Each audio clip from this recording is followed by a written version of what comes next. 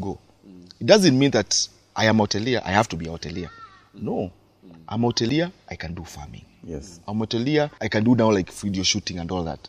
Yeah. I'm a hotelier, I can do events management. You know, there are a lot of things that you as a person you can do. Yes. And I love what you're saying, because you see, we are speaking hope to this person. Yes. That is feeling like hotels have been closed, my life is ended. Yeah. You know, this is the end of the road for me, I'm done. No. Yeah. There is so many things that somebody can do. Exactly. And this is an opportunity Discover for you to yourself, discover and also, yourself. even HR managers need to rethink, because the HR is changing from the conventional way of doing things to a place where you are providing a platform for your employees to be able to discover themselves and grow.